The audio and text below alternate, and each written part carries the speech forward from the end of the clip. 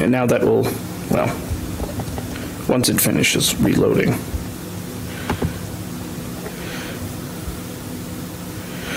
And now we're back to, the style that it was actually showing before.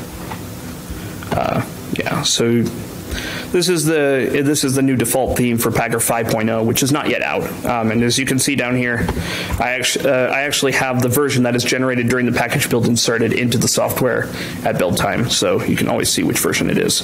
But that's just with Fedora stuff. Like, this is actually a duplicate of a project on our internal OBS that we use that also builds not only just RPMs, but it also builds Debian packages. So you can see that this is a spec file.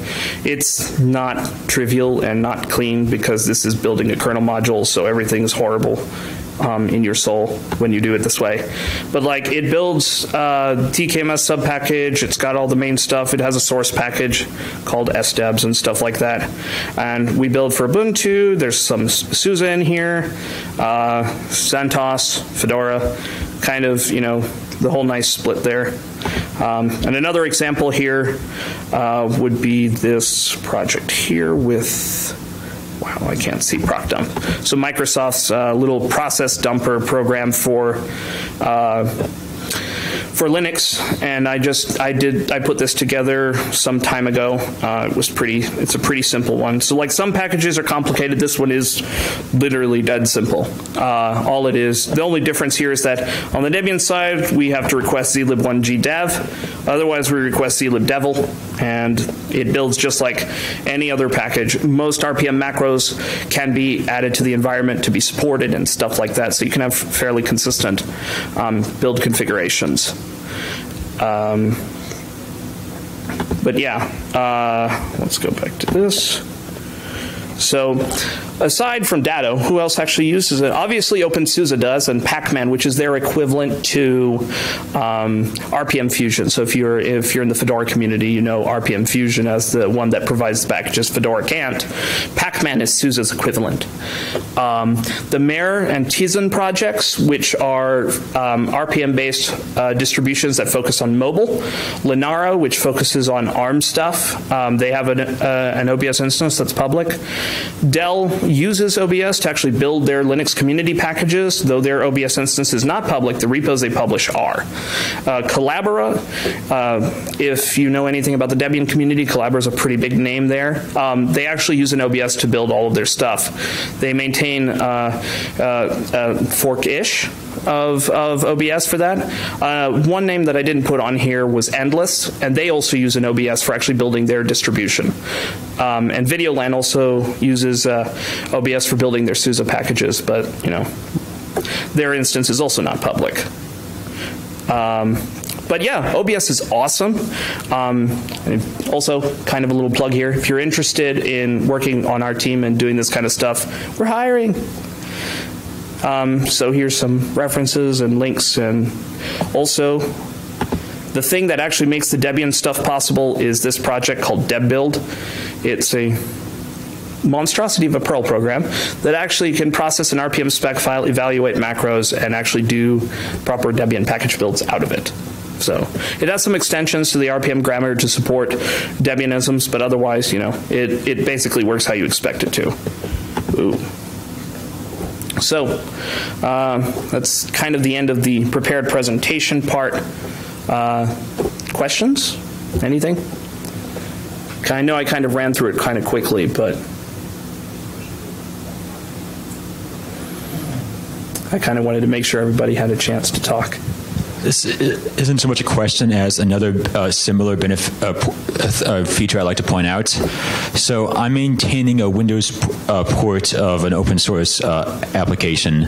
I have .exe binaries built from 4 different build systems. Cygwin, MingW32 on Windows, Visual Studio, and the fourth, which is my favorite, is MingW cross compilation from the OpenSUSE build service. Oh boy, yeah. There's people maintaining hundreds of MingW32, MingW64 libraries and some binaries, and but the OpenSUSE build service enables them to handle all those dependencies, all those .dll libraries, and build the ultimate.exe file as a package on there. Reliably. I get to build. It creates the build environment and tears it down, and it's going to handle those libraries too. Yep, it's. We don't really do too much on the Windows-ish side for this, but. One component of our backup and restore product actually involves having a cross-built Windows binary, and we actually do build that through our internal OBS system. Although, unlike in your case, we're actually using the Fedora MinGW stack rather than the OpenSUSE one. But yeah, we absolutely do the same thing, and it's a really valuable thing because it makes it so that we can have a very consistent and reliable process for going from start to finish on this. Right. And to fill in the gap with the fact that you have RPMs as output, there's a script out there called download MingW RPM that creates a folder, a zip file from all the packages .exe and DLL files you care about, including dependencies. Right. And in our case, we ship the package actually to live in our appliance, so it doesn't actually matter in our case because the executable has to be on the file system in some way anyway. Right. And ultimately, the OpenSUSE build service does have ideas for how to generate a setup.exe and all. Oh yeah, no, they've proposed ideas at least. There's been some bounced around ideas for at least I think a year or so about how to handle this, about automatically unwrapping those things and presenting them in that form. Those ideas eventually led to how they handle container images and some of the other stuff like that. But I imagine at some point, if there's enough interest, they'll probably pull around and actually finish the stuff that they were working on for Windows as well. I mean, there was even some thoughts about how to make it so the OBS worker runs on Macs, so it could produce things like Think or MacPorts things or homebrew packages.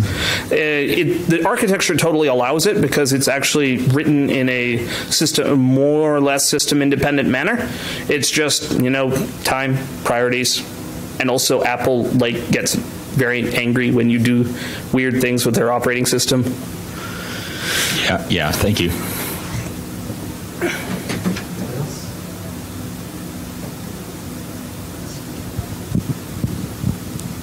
Any other questions? Great. Let's thank our speaker. Thank you, Neil. Yeah.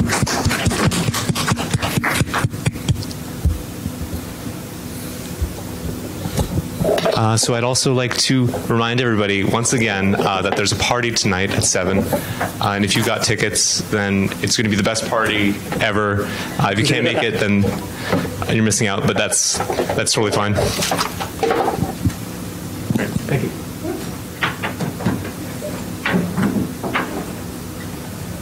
Did you have any trouble setting up for it? No, it was easy. I was just surprised that nobody was here. To help? Yeah, I'm surprised too, actually. I wasn't even sure if the thing was recording or streaming or anything. I streamed about halfway through, but I got the question at least. Yeah, I see. There's more of a comment than a question, but yeah, I'm not terribly surprised.